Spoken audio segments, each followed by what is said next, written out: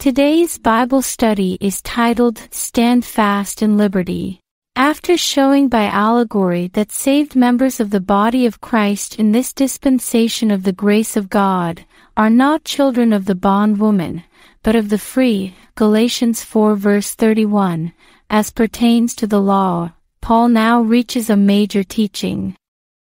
And that teaching is therefore, from the allegory concluded in Galatians 4 verse 31, and everything else to this point in the Galatian epistle, since the allegory taught that we are not under the bondage of the Mosaic law, rather we are free. Stand fast therefore in the liberty wherewith Christ hath made us free, and be not entangled again with the yoke of bondage. Galatians 5 verse 1. Only a single verse, today, but we could speak of this for months and still not truly do it justice. Let's take a closer look. With the therefore upon which this statement is founded understood, we must first define liberty and the yoke of bondage before we can address stand fast. Elsewhere, in the Apostle Paul's second epistle to the Corinthian believers he noted, "Now the Lord is that Spirit, and where the Spirit of the Lord is, there is liberty." 2 Corinthians 3 verse 17. And our liberty in Christ is something that Christ gave us when we believed the gospel of grace, by grace through faith, and were placed in union with Him in the church, which is His body, example, wherewith Christ hath made us free.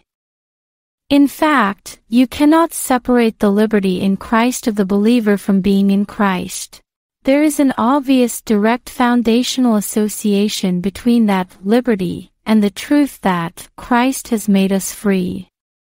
So, liberty in Christ is quite literally the very fiber of what Christ has given us, namely freedom from the yoke of bondage, which is seeking to live by the law outside of Israel's new covenant, which never pertained to Gentiles and cannot pertain to the body of Christ. For per Romans 3 verse 20, "By the deeds of the law there shall no flesh be justified in his sight, for by the law is the knowledge of sin." Thus, the ministry of the law prior to the future institution of the new covenant, Jeremiah 31 verses 31 to 24, for Israel is one designed to reveal and condemn sin and sinners.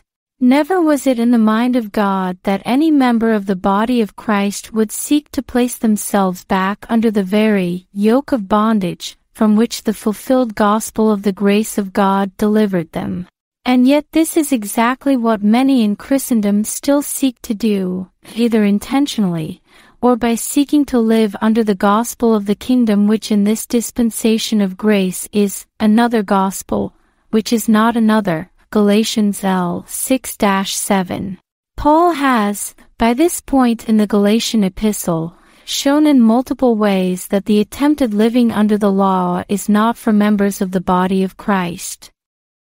If you have time, go back and review what has been shared regarding Galatians 1-4, and you'll see how he has aimed at reaching the conclusion of today's instruction, all along.